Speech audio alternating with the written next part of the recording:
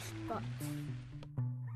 How's it going? This is Ricardo, and in this video I'll show you how to remove the DC jack from a Dell Latitude E7470. If you're looking for parts for this laptop, go to our website and use this coupon for a 5% off discount.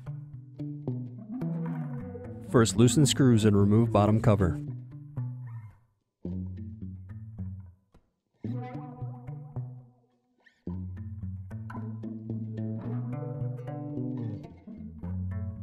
Next, unplug battery.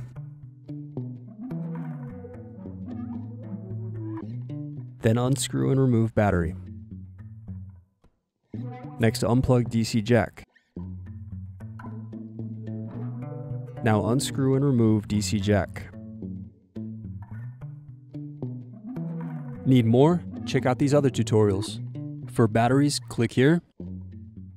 For hard drives, click here. For wireless cards, click here. Thanks for watching. If you enjoyed this tutorial, give this video a like and subscribe to our YouTube channel. Check the video description below for links to written tutorials and replacement parts.